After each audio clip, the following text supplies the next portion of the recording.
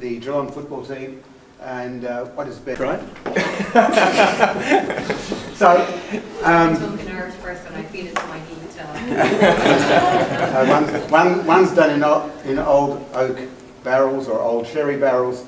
That's Irish, soft, mellow. That's what we're buying. It's like us, old and mellow. And the Scottish is young and brash in American oak. You know, think about it, it's a nice metaphor. I'll work on it. Like your question, Lucas. So, I'm reflecting on an article that I had published earlier this year in the AARE blog. It's a piece that I wrote for The Conversation, which they rejected. A piece that I wrote for The Age that they rejected. It's too controversial. It came to my mind because the Labor Party in the United Kingdom went to the last election with the policy of nationalising all private schools. And it's not something I want to do. But I wanted to make a distinction between defunding and nationalising. Okay. I don't believe all private schools should be nationalised. Some of them should be. Some of them are already nationalised in all aspects except by name. I do believe no private school should receive public funding. Private schools that are unviable without being funded by government should transition to becoming faith-based public schools, like the UK model. That is currently in place. So I'm going to expand on those in the next 7 minutes. Firstly, as I just said, most faith-based schools in the UK and other places like New Zealand, Canada, France are part of the public system. In the United Kingdom, in England, religious schools are all public schools. They don't charge fees and they're totally funded by the public. So what's the difference between England and Australia? Well, in England, private schools aren't funded by the public at all, and they have a tax-deductible status. They educate only around 7% of the population, whereas in Australia, private schools, actually I should use the term non-government schools, educate around 35% and decreasing. This situation started in 1963, as some of us might know, in a toilet block in Goulburn, in a Catholic parish school.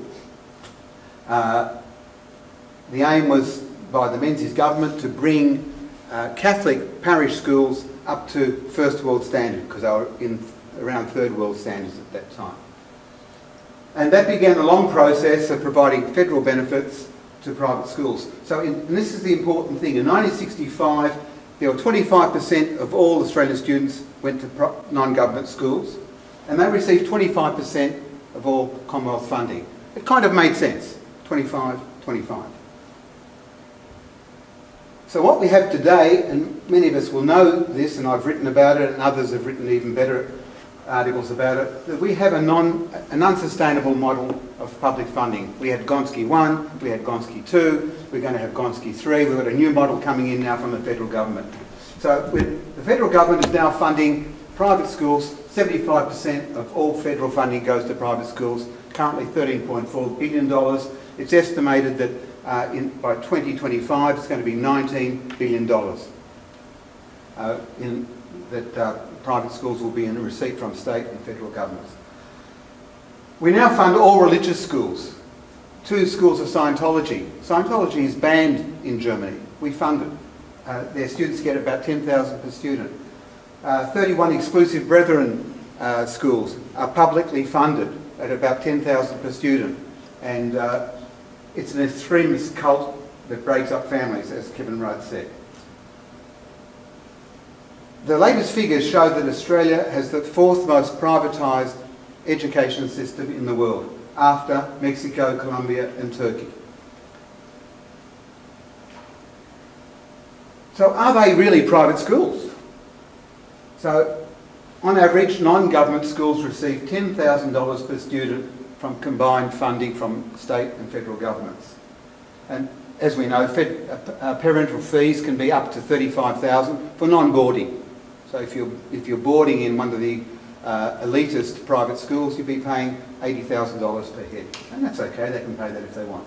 According to the former Productivity Commissioner, Trevor Cobbold, and if you don't follow his work on Save Our Schools, you should go to the Save Our Schools website, enrol, it's free, he'll send you an email each week or each month where he puts out a new research brief on his investigations and his studies. He knows what he's talking about, and because he's a statistician and I'm not. So I'm quoting his figures here. So you can see that between 2009 and 2017, public school funding adjusted for inflation actually was cut by $70 per student. So the furphy that and I talked about this last November in our last teacher meet, that there's never been more public funding for schools, is untrue. It's untrue. Of course there's more public funding, gross speaking, because there are more kids. More kids mean more teachers, and teaching, as we know, is the most expensive component of schools. And more kids and more teachers means more classrooms, more schools. So that's where the new money is going into it. And on the other hand, funding for non-government schools has increased by 18% for Catholic education and 20% for so-called independent schools. And I call them so-called because they're not independent at all. So what needs to happen? So here's my plan. Shoot it down if you like. Any school that charges fees above the schooling resource standard should automatically lose all public funding because they don't need it. They're over-resourced. So schools that are charging $20,000 in fee, for fees for a secondary school, they're already $15,000 above the school resource standard. They're not going to lose too many students. In fact, 25% of all students in 1963 who went to private schools paid the full fee. Those private schools unable to meet recurrent costs, in other words, they're not viable, they can become public schools. Simple. Open up their doors. And the final dot point is that all non-government schools should lose their public funding by 10% per annum until it's down to zero, and that will give them enough time to get their shit together.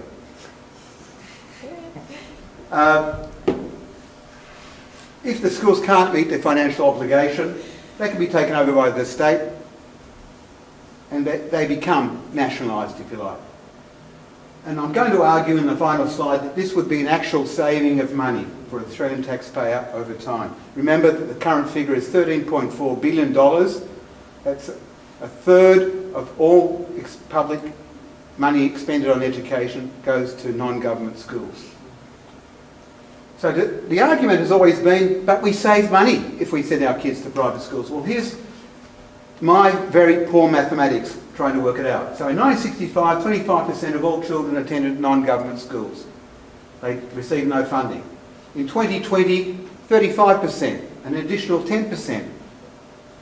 That means 1,330,000 kids are attending non-government schools. $13.4 billion funding going up to $90 billion in 2025. So for the additional 10% of students, that's currently 133,000 students, it's costing $101,000 per student to fund them. Did we get my mathematics, how I arrived at that? So what I've done, I've taken 10% of 1,330,000, divided that into 13.4 billion, because that's what school choice has cost us as taxpayers every year since 1963 in real terms. So if 10% of students transferred across Australia, so if we removed all public funding, 10% of students are what's additional, so I would estimate that perhaps 10% might leave. That's going to be equivalent of about 55 students per school because there are 6,600 public schools. That's about 2 classes, or 2 teachers. 2 teachers with on costs is about $100,000 each. That's $200,000 by 6,660 public schools. That's $1,332,000, a saving of $12.1 billion for the public each year. QED.